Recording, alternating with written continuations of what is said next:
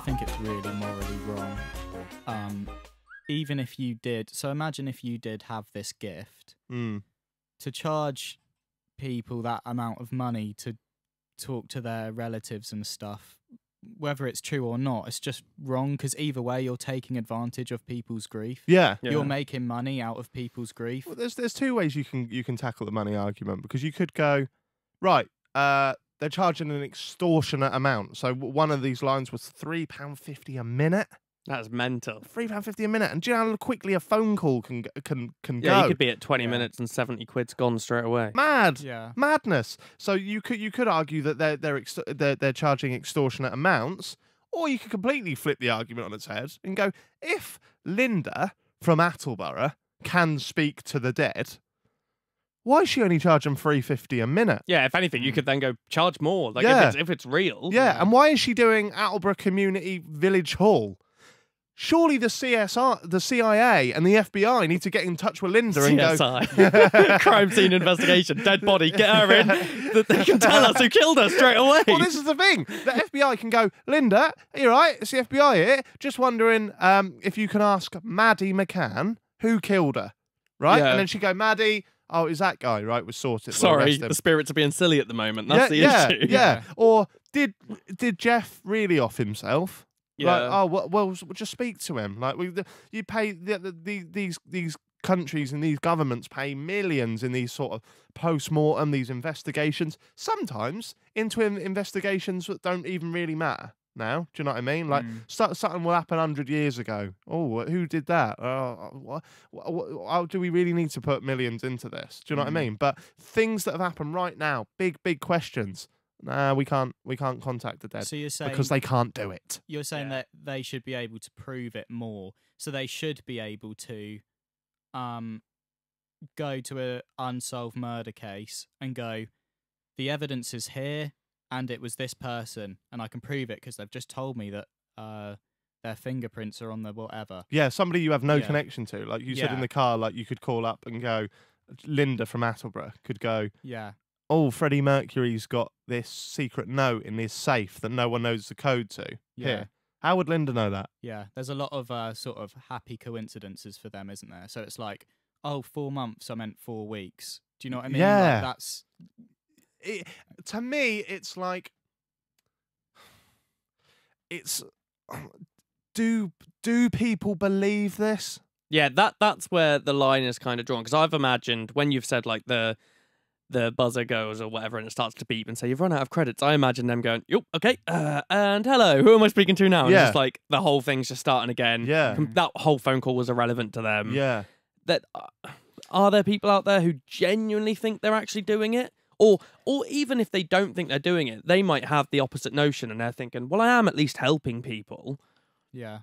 And to them, it's, I don't know, it's a morality thing. So we haven't edited the last Skype call bit yet, but Jack talks about an ethical dilemma after that because she was quite nice, wasn't she? She kept calling me darling and stuff like that. And she was like, lovely. anytime you need to call me, just call me. And at £3.50 a minute. Yeah. But she really seemed like, I don't know if it's because we could see her, but she really, really seemed like she believed she could do this. Or she's just good at her job. Like yeah. I don't know if I think that. Really? No. I thought she just really thought she was talking to him. I thought sometimes she looked like... Did you hear what she said to me at the start? The little disclaimer. So a couple of these people on the phone, they like you'd ask them about your nan. It's traumatic, mate. And they're going... yeah, and it's like, oh, this is just a day job to you. It's like you're selling double glazing, not speaking to people's past relatives. Well, this woman who I called on Skype, she started the disclaimer. She went, right now, do you want?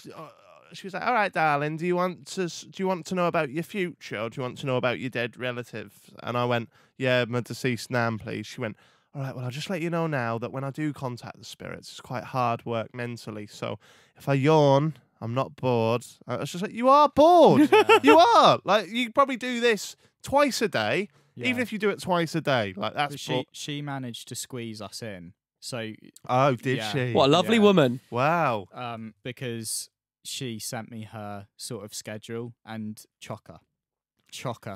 That is mental. Well, and like, so we had this pretty intense chat really, because face to face as well. Yeah. So that adds another element to it. How did you keep your cool in that?